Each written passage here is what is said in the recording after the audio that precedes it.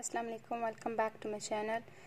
आज का हमारा टॉपिक है axillary vein and musculocutaneous nerve. ये दोनों हम आज डिस्कस करेंगे। एक्सिलरी वेन बहुत छोटा है। एक्सिलरी वेन एक्चुअली क्या होती है, हमारे पास एक्सिलरी आर्टरी होती है, इसी तरह एक्सिलरी वेन भी होती है। ये कंटिन्यूशन होती है, किसकी कंटिन्यूशन होती है? Of the basilic vein.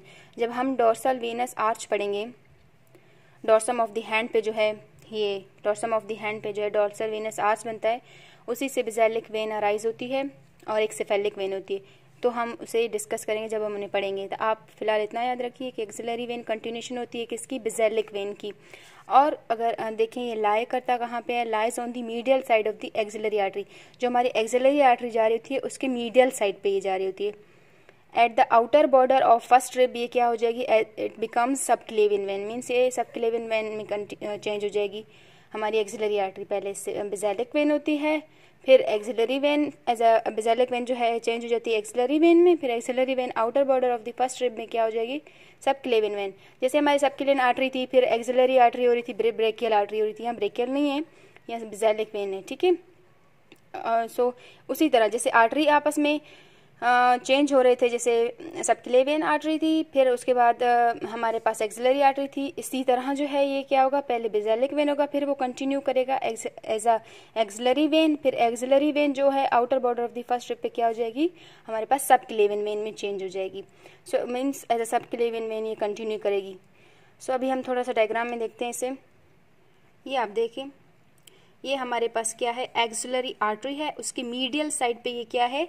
Axillary vein, ठीक है। मीडियल साइड पे कौन जा रहा है? एक्सिलरी वेन, बस इतना ही बताया गया है। फिर ये outer border of the first rib पे जब जाएगी एज अ सबक्लेवियन वेन ये क्या करेगी? कंटिन्यू करेगी। यहाँ से जो है जब आएगी बेसिलिक वेन, बेसिलिक वेन जैसे ही यहाँ पहुंचेगी एज अ ये कंटिन्यू करेगी axillary vein.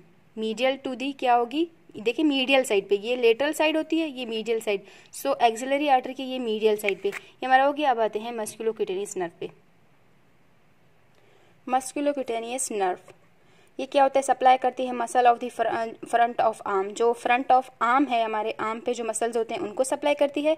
And skin of lateral side of the four arm, जो हमारी फोर आर्म में आएगी ये, ठीक है। आर्म में हमारे फ्रंट वाले जो मसल्स होंगे उन्हें सप्लाई करेगी, और स्किन को सप्लाई करेगी किसके? फोर आर्म के स्किन को सप्लाई करेगी, और वो भी लेटरल साइड वाले स्किन को, ठीक है। एक लेटरल साइड होता है, मीडियल साइड। लेटरल साइड ये वाला साइड मीन्स के अवे फ्रॉम, ये वाला दिखाई दे रहा है ना आपको, ये वाला, ये लेटरल साइड होता है। ये क्या करेगी? Lateral side of the four arm को सप्लाई करेगी। अब आते हैं रूट वैल्यू।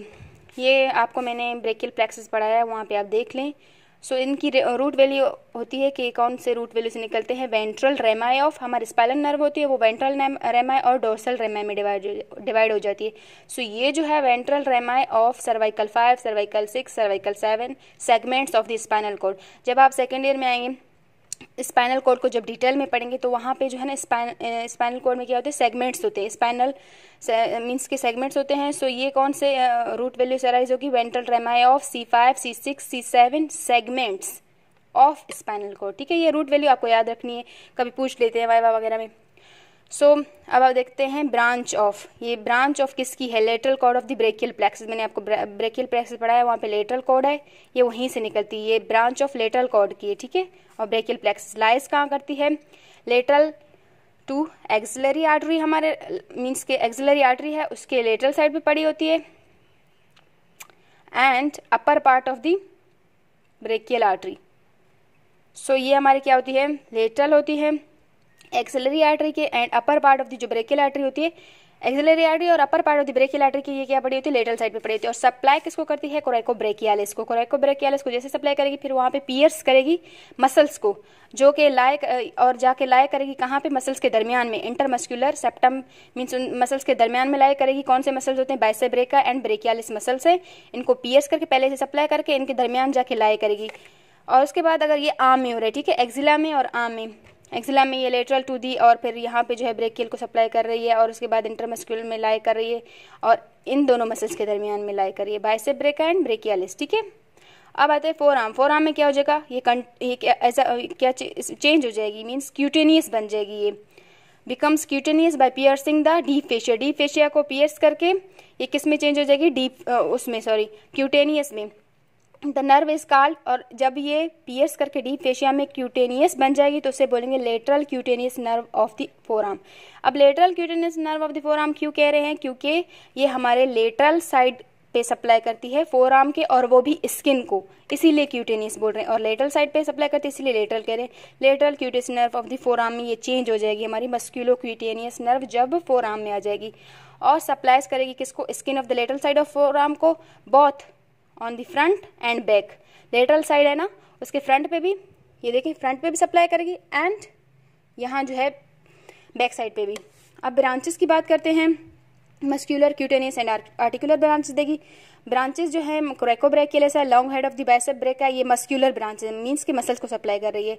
क्रेकोब्रेकियलिस है, long head of the bicep ब्रेका है, short head of the bicep ब्रेका है, एंड ब्रेकियलिस, ये सारे मसल्स हैं। जब बोन पढ़ेंगे आप वहाँ पे अटैचमेंट और इंसर्शन जो भी होती है, ओरिजिनल इंसर्शन आप सारे पढ़ेंगे बोन्स में। और क्यूटेनियस ब्रांच देगी lateral side of the forearm को, ठीक है, lateral cutaneous nerve of the forearm हमारे, और सप्लाई करेंगे वो फ्रंट और बैक साइड पे फोरआर्म के, ठीक है, लेटरल साइड पे। और आर्टिकुलर ब्रांच देगी किसको, एल्बो जॉइंट को। सो इसे अब हम डायग्राम के थ्रू डिस्कस करते हैं। सो ये आप देखें, ये हमारे पास नर्व है मस्क्यूलोक्यूटेनियस, अब लेटरल कॉर्ड से अराइज हो रही है, ठीक है, उसकी ब्रांच होती है C5, रूट वैल्यू है C5, C6 एंड C7 से। फिर उसके बाद सप्लाई कर रही है, आप डायग्राम में देखते जाएं, कोरेकोब्रेकियालिस को, ठीक है। और इसके बाद आप देखें, अब ये जो डॉट डॉट ब्लैक लाइन आप डॉट डॉट देखें, ये मीन्स के जा रहा है पियर्स कर रहा है मसल्स को, और enter muscular septum means muscles के दरमियान अब लाई करे। बिटवीन कौन से मसल्स हैं हमारे, बाइसेप ब्रेकाई है और एक ब्रेकियालिस है, उनके दरमियान में ये लाई करेगी। फिर पियर्स करके डी फेशिया को फिर से आ जाएगी हमारे फोरआर्म में। फोरआर्म में जो है ये एज आ मीन्स क्यूटेनियस बन जाएगी, जिसे हम कहेंगे lateral cutaneous nerve of the forearm, और फ्रंट पे भी सप्लाई करेगी हमारे फोरआर्म के लेटरल साइड पे, फ्रंट पे भी और बैक पे सप्लाई करेगी, सही है। ये ब्रांचेस दे रही है एंटीरियर साइड पे भी फोरआर्म के, और पोस्टीरियर साइड पे भी, वो भी means anterior aspect and posterior aspect of the forearm पे ब्रांचेस दे रही है, वो भी लेटरल साइड पे, नॉट मीडियल। सो ये हमारा था आज का मस्क्यूलोक्यूटेनियस नर्व और एक्सिलरी वेन। आई होप आपको समझ आया, ना समझ आया क्वेश्चन कर सकते हैं। अपना ख्याल रखिए, अल्लाह हाफिज़, मिलेंगे नेक्स्ट लेक्चर में।